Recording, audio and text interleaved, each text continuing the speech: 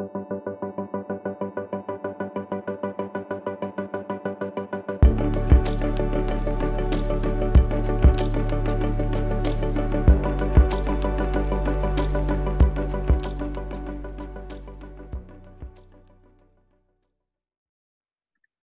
and welcome to our Mythbusting Apprenticeship session. I'm Tom O'Brien. I'm a fourth year apprentice at BT, and I'm currently on the Digital Technology Solutions Scheme. That's a 4-year degree. I'm also joined with some of my colleagues. Here's Alana. Hi, I'm Alana Green. I'm also a fourth year degree apprentice. And also here's Lewis. Hi, I'm Lewis. I'm a third year degree apprentice. And here's Charlotte. Hi, I'm Charlotte. I'm a second year degree apprentice. And finally, Catherine. Hi, I'm Catherine. I'm a third year degree apprentice. So basically, we're going to be talking about what apprenticeships are. So an apprenticeship is basically the opportunity to work, learn and earn basically at the same time. So you're going to be working full time at a company while studying for a qualification. And then, yeah, as I said, the most important thing is actually getting paid at the same time.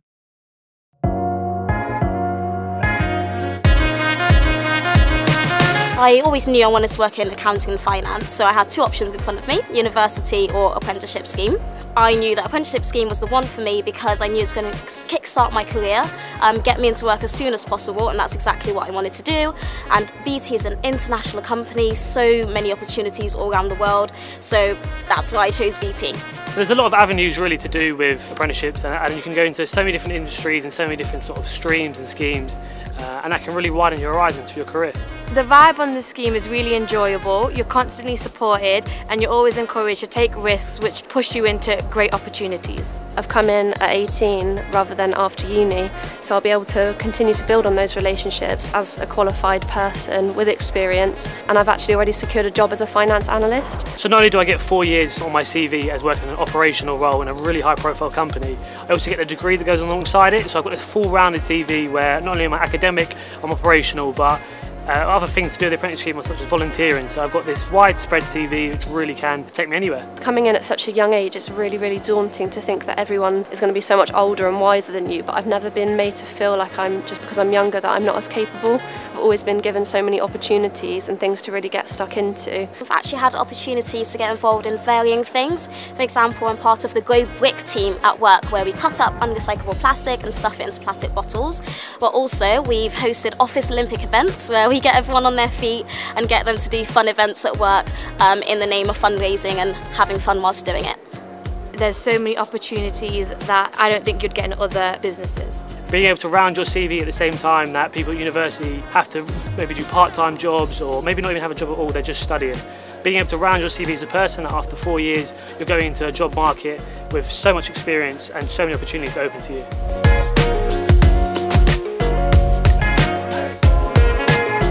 So now we're going to talk a little bit about what we thought an apprenticeship would be like versus what it's actually like in reality. I personally didn't think it was going to be so hands-on. I thought I was just going to be sat, next to someone watching what they're doing, making notes. But actually, I'm one of the team. I'm working on my own projects. What did you guys think?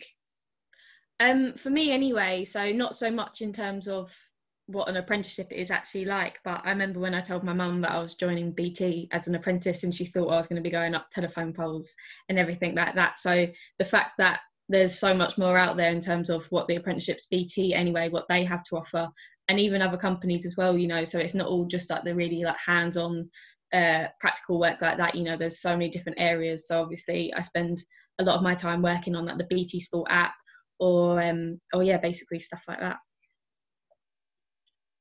Yeah, I was the same, to be honest. I didn't really expect so much responsibility, but I mean, like, in my first 6 months working for the company, I was working on the BT Sport app and changing things that actually had impacts to customers for like a million customers. So, yeah, I never really expected so much responsibility from an apprenticeship.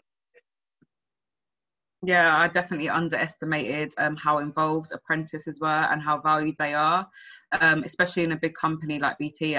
I automatically assumed that apprentices would kind of get lost, but they're definitely involved. They have a lot of responsibility and they're given a lot of trust to work on different projects. So, yeah.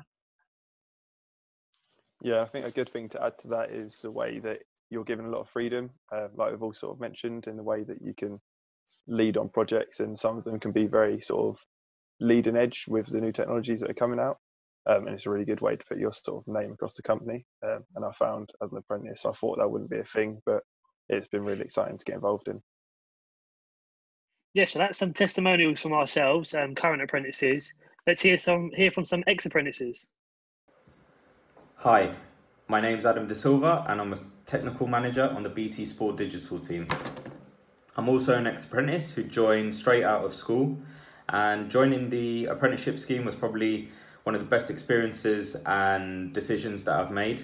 Not only did it allow me to carry on studying, but it gave me vital work experience, on-the-job training, allowed me to work with people with decades of experience, and I don't think that's something that you really come across in a normal job when joining. And one of my favourite things about working for BT and the apprenticeship scheme has been the ability to freely move around, experiencing different parts of the companies and learning new technologies. I started off as an engineer, have worked on voice networks, had the ability to work on the Olympics, and now on the BT Sport app. So I would definitely recommend the apprenticeship scheme, and good luck. When I was 19, I started an Openreach apprenticeship through BT. Didn't really know what I wanted to do beforehand, so this gave me a lot of opportunities and really great training to sort of progress my career. Nearly 10 years on, I'm a delivery service and operations engineer within BT Technology, currently working at a Dashtel Park and continuing to progress my career. Hi there, I'm Gordon Douglas, an ex-cybersecurity apprentice based in Edinburgh. I started my BT career 4 years ago in 2016. As part of my apprenticeship, I gained a degree from De Montfort University in Leicester. I had great mentors who taught me technical and business skills, and being able to learn on the job whilst gaining a degree and earning money at the same time was one of the big draws of the apprenticeship. Now I'm a security design and implementation professional working in the banking space. If you're thinking about an apprenticeship, I would thoroughly recommend it. Good luck. Hi, I'm Megan and I started BT as an apprentice electronics engineer in engineering services. The role itself falls into a STEM career role and therefore a very male-dominated role. However, this certainly didn't affect my experience. My experience has been fantastic and I've been involved in a wide range of opportunities, and I feel proud to work for engineering services and make such a difference. My advice to anyone considering taking an apprenticeship route is to go for it. It was the best career decision I have ever made. Hi, I'm James Miller, joined BT as an apprentice in 2010. I'd say the apprenticeship affected my career in the sense that it actually kick-started it. So prior to joining BT's apprenticeship, I was really just doing jobs and trying to find things that I enjoyed, and I eventually found the apprenticeship, which led me on to some really, really awesome projects in the broadcast space around BT Sport and ITV. And then soon after that, discovered I really wanted to become a people leader and moved into line management and then into a senior management position not long after that. So really it's kind of given me the platform to be able to figure out what it is that I enjoy and what I wanted to do. And if I was to give any advice to anyone considering an apprenticeship, it would be to just do it. And have a very open mind on it as well. Be willing to take criticism, to learn, and just have a really amazing attitude and try and apply yourself 100% to everything you do. Cheers. Hi, my name is John Sikowski. I'm an operations manager at BT Media and Broadcast and an ex-BT apprentice. I truly believe that the BT apprenticeship scheme gave me a fantastic grounding and really put me in a fantastic position to be able to do the job that I'm doing today. I often think there's two main benefits that people talk about apprenticeships, and that's one, getting further education paid for by the company, and then also doing that whilst being paid a salary. But for me, there's a third point, which is just invaluable and the biggest benefit of doing an apprenticeship, and that's the work experience that you get from working with often industry recognised workers. And I truly believe that working with these people who have got years and years experience has put me in such good stead for the future. I would 100% recommend an apprenticeship for anyone else. In fact, my brother is just finishing his apprenticeship scheme, and really I believe he's done that after the recommendation that I gave him that he should do it. So 100% recommendation for me, and good luck. So that was some of our testimonials from our ex-apprentices. Now we're going to explain some of the stuff we get up to day as our current roles. So for myself, I work within the media second line team, and within that I get to oversee all the current network and also any incidents that actively happen on it.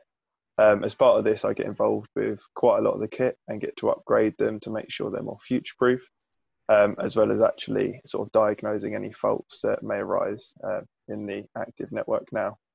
As well as the kit, we do get quite hands-on, but a majority of that is implemented by our implementation team. Alana was part of that team, so she can move further on with that point. Yeah, so I work in implementation. So part of our job role is helping to install, upgrade, or just troubleshoot any issues in the network that any customers face, and also implementing new services that customers may have. So a lot of the time you may be going into customer sites or remotely logging into kit, creating new diagrams, updating diagrams, just to ensure that everything's in place for services to go across the network, and just helping customers really onboard them onto the network. So yeah, I've been in there for about 6 months now, so yeah.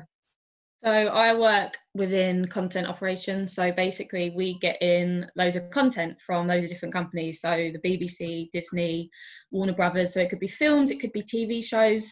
And basically we get that in, it could be like in a really large file. So we have to encode it and compress it down to get it ready to go onto either the BT app or onto the UV boxes. And alongside that as well, we have to deal with all like the subtitles and everything, and audio description. So we're making sure that all of our content is basically accessible for all of our customers. I work in the platforms team. So currently I'm working on the help desk side of the platforms team, and primarily we look after applications and accounts that are used for working in the BT tower. We also, so like day to day, I could be doing stuff like creating accounts, troubleshooting issues, but then also we look to improve these applications and kind of the software and hardware that people are using. So for example, we work on building virtual computers now for everyone to use. So it's a really good diverse role, and it's a great way to see all the different stuff that's going on in the BT tower. Yes, so I work in the end-to-end integration team. So that essentially deals with the streams, all the content that, say, CAS team will put on the box, and all the content that then Lewis is over checking and stuff like Lana's then put the key in. The actual end-to-end process of the stream itself is something that we'll deal with. So that depends on the quality, so the different bit rates. So whether you're getting a pixelated screen or whether you're getting HD, that all depends on the streams we're putting through. So we're on some really cool stuff, especially the BT Sport app during live competition. So whether that's a Champions League final or it's a rugby game or cricket, we'll be monitoring the performance of that and making sure everyone's getting the best possible stream into their device, whether it's, again, it's a PlayStation, a phone, or even their set-top box. So yeah, so you can see how valued and all the work that we get up to as apprentices. It's great to hear also from some non-apprentices and people that we work with, our managers and our bosses, and see what they really think of what apprenticeships deliver and what they give to a business and what value they bring. Hi everybody, my name's Anne Potterton. I run the apprenticeship programme at BT. I've been asked to talk to you today about the benefits of becoming an apprentice or starting your career as an apprentice. In my view, there are many, the main one being, of course, that you're going to earn as you learn. Secondly, you're going to get a qualification, an apprenticeship which has been designed by employers. And thirdly, you're going to get all of that valuable work experience along the way. Finally, what advice would I give you? Well, make sure that you research the organisation you want to apply to. Make sure you research the apprenticeship to make sure it's right for you, and be very careful about putting together your application form. I wish you all the very best. Good luck. Hi, I'm Angela Jenner and I work in transformation at BT. Our apprentices are an absolutely essential part of our team and they contribute to everything that we do. They bring in new fresh ideas and really help us to think about things differently. They do a lot of volunteering and giving back to the community, and they really are awesome ambassadors for us. My advice to anyone that wants to become an apprentice is be brave. There will be loads of opportunities that come in your direction. Make sure you grab them all. The apprentice scheme has been hugely beneficial to BT. It's given us the opportunity to tap into loads of brilliant untapped talent. And the great thing about apprentices, they bring a completely different perspective. So it's also given us the opportunity to all learn from each other. My advice to anyone considering doing an apprenticeship is, if you're not sure what you want to study, get in there and do an apprenticeship. It's a fantastic way to learn about business, get some experience in a variety of jobs, and if you're so inclined, you can also end up with a degree at the end of it. So I'm big thumbs up to anyone who's thinking about doing an apprenticeship. It's great to hear the value that apprentices add across the business, but now we're going to answer some questions that you have all sent in and answer any myths that have come up. One of the most important questions we do get is around salary, so over to Lewis to discuss more about that. Thanks, Lana. So yeah, coming into the salary, the big thing about apprenticeships is, do you earn much when you start as an apprentice?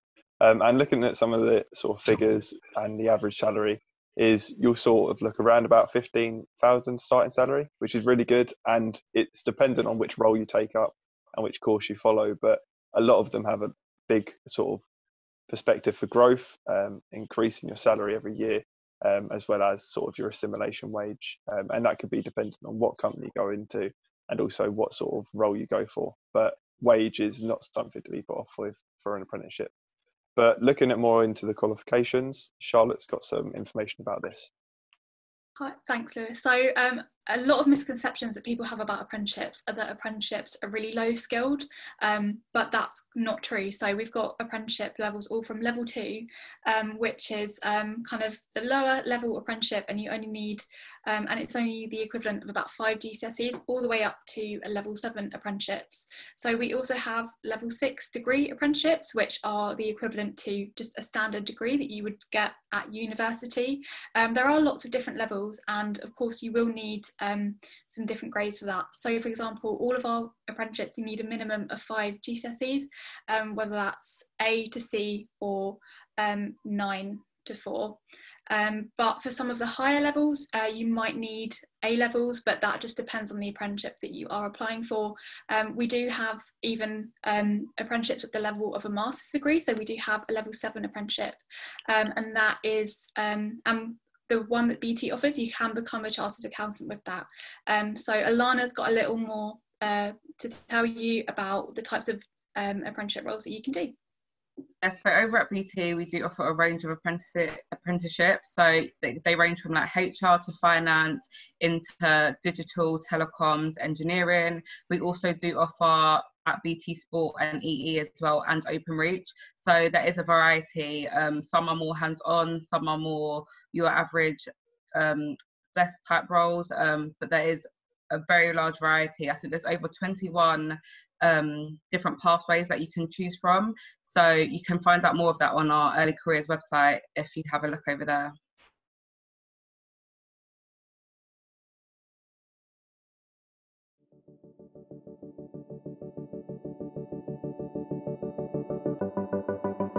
I'm here with my friends from BT, and we are exciting and inspiring that next generation of scientists, engineers, mathematicians, and astronauts.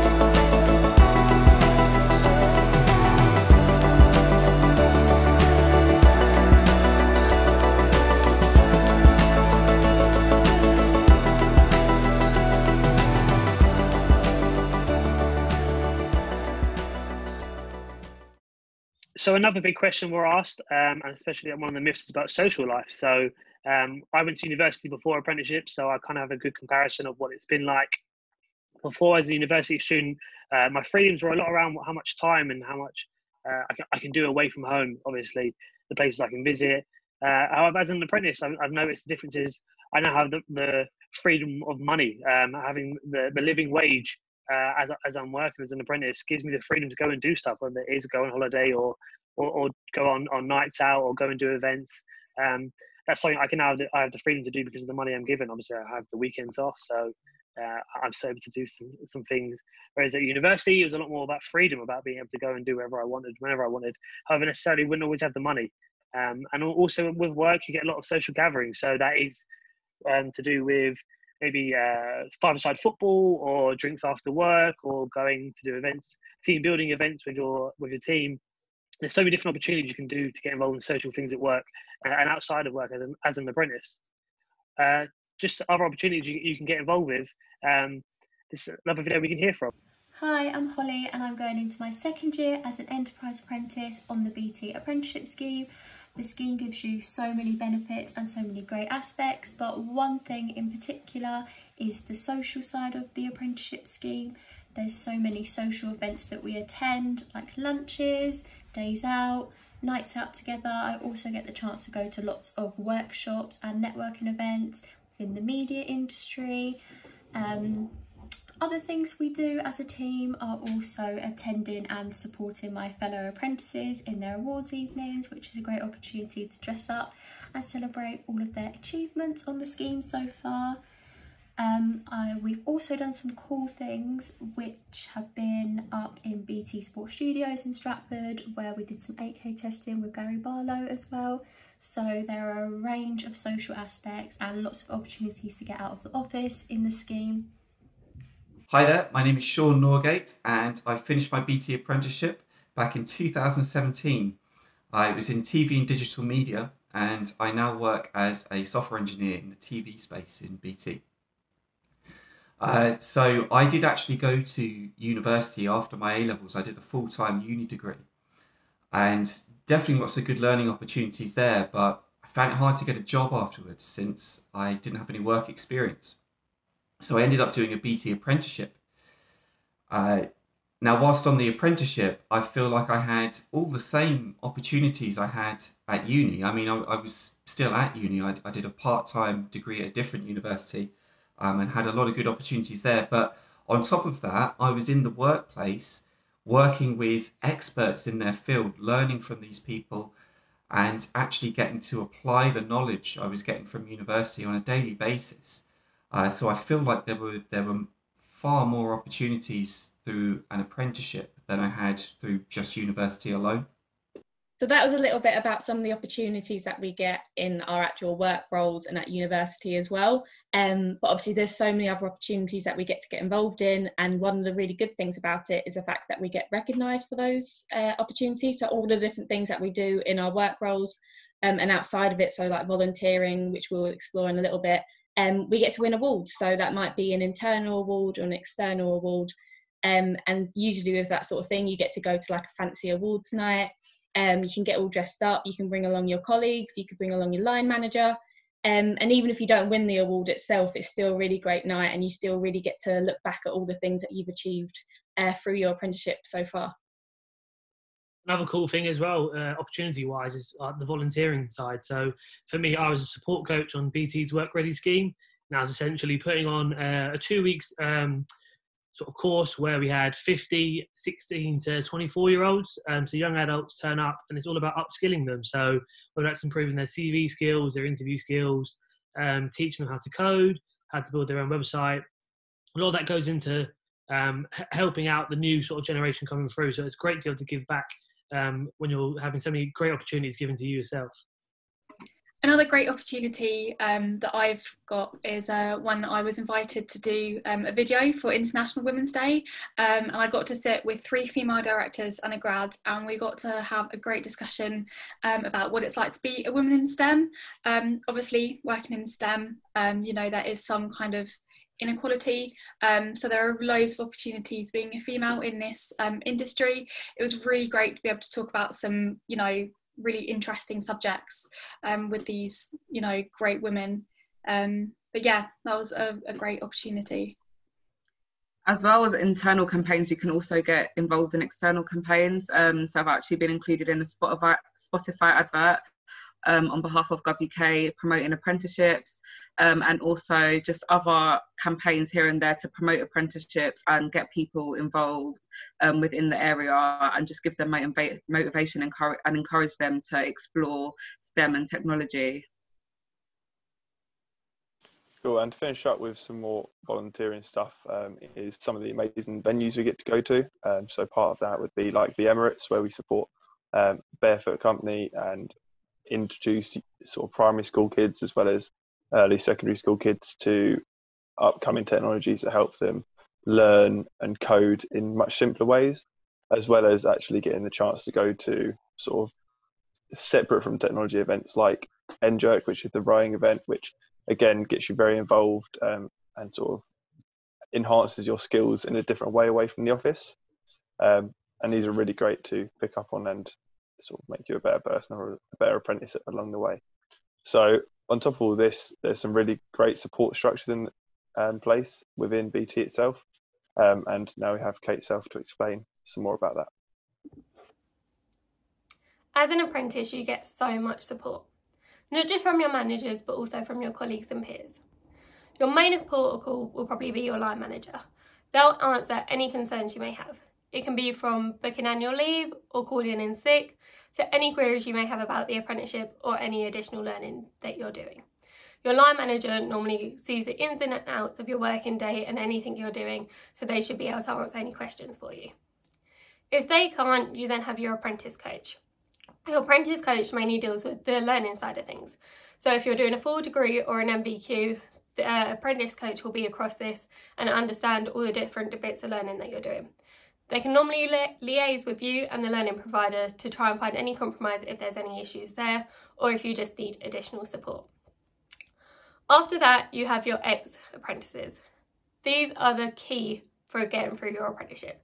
If you have any queries about anything, they've been in the same situation as you and they can probably answer any question you have, no matter how little or small. Think, they were in the same shoes as you a couple of years ago, so they know exactly how you're feeling and exactly what you're going through. After that, you also have your current apprentices. Think, as cliche as it sounds, you're all one big family. They know exactly how you're feeling because they're probably feeling the same. They're going exactly what you're going through at the same time. So there'll be so much support there. I can't stress enough that throughout the apprenticeship, there is support from every which way you turn. Normally, if you're in an operational role, you also get a buddy. So your buddy will be there to help you through your training and what you're trying to learn in your actual role. So if you don't know how to code, your buddy will normally teach you how to code. Or if you're doing something different with your operational role, they will guide you through it and help you through. No question is a stupid question, and you'll soon learn this when you join the workplace. I can't stress, there is so much support when you're an apprentice, so you don't need to be worried about that at all. So a question that we get asked a lot is, what does a day-to-day look like? A day-to-day can vary a lot depending on the week, but so primarily I'll start work at about 8:30 in the platforms team. Emails start coming in from all different times, normally quite early in the morning where we've got offshore teams as well. So I'll come in and I'll log on and I'll look at the inbox. So normally there'll be some emails from last night that have come in, or ones very early. So that could be stuff like locked out of my account, which are kind of priority because we need to get people in so they can, you know, actually start work. And then we've also got phones as well, so if people need help, then I'll answer the phone and help them that way. On Tuesdays we have an apprentice team meeting, which is an hour, and we talk about all of the different stuff going on in the apprentice space and how we can support each other usually. That takes us up to about lunchtime, so that's probably about 1 o'clock. Got an hour for lunch, which is nice, and I have lunch with the other apprentices normally, depending on who's in. And then the rest of the evening I might have another meeting, so most of the time it's with my buddies. If something else has come up that I'm not quite sure how to tackle, how to handle, they'll go through that with me, or I could have a meeting with, you know, another apprentice about something else that's going on in the apprentice space. Or for example, I look after the blog, so I could put out a chunk of time just to try and finish that off, and then that usually takes me up to about 5 o'clock, where I finish the day, and then I go home. So that's kind of one example of a day-to-day, and I'll hand over to Alana and she can tell you a little bit about what her day looks like. So unlike Charlotte, my job role might require me to go out to customer sites. So my day-to-day role is kind of varied. One day I might be at the desk, one day I might be in the labs looking at kit or equipment, and another day I might actually be at a customer site installing kit and equipment. Also, we do go on apprentice visits, so I might be out the office for a whole day with the apprentice teams, going to different sites, seeing how different businesses work, and just seeing how they link up with BT and different areas, to be fair. So it is very varied. My job role is quite hands-on. However, as stated before, there is loads of different areas in BT. So we can talk to different people around the business who have less hands-on roles. Hi guys, my name's Aston Higford and I've recently rolled off the HR apprenticeship programme here at BT, where over the past 3 years I've had the privilege of being able to rotate in a variety of different roles and build a wide skill set with great experiences and build a network that will hopefully help me for the future years to come. So I'm here to basically tell you that apprenticeships offer far more than just engineering and the hands-on roles that, you know, people used to do generations and years ago. Nowadays, apprenticeships offer so much more and a great gateway into future careers.